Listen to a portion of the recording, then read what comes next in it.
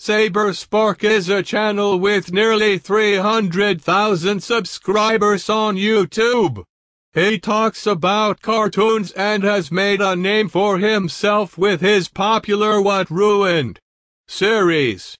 But has he gone downhill? I'm here to answer the hard questions. So let's take a closer look and ask what ruined Saberspark. As with all of Saberspark's videos, let's take a look at the history of Saberspark's channel.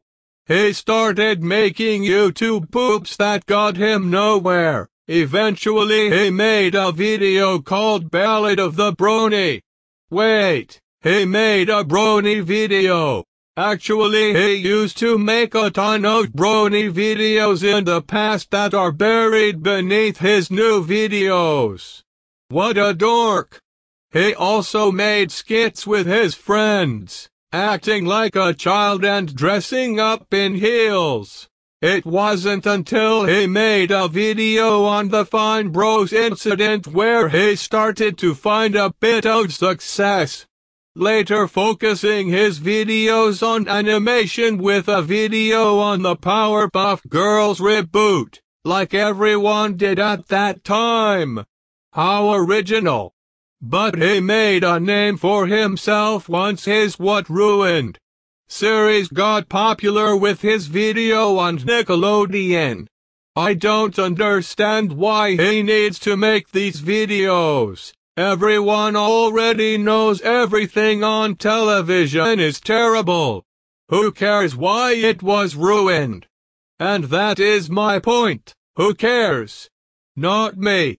And because I feel this way, everyone else should as well. Saberspark's videos were never good.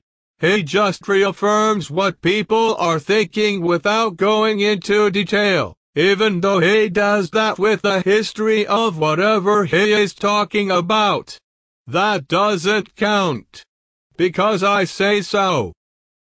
So what ruined Saberspark, dear viewer? Nothing. He was already ruined to begin with.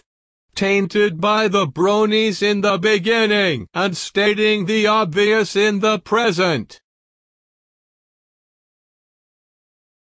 If you haven't guessed already, this is an April Fool's video. Ha ha ha.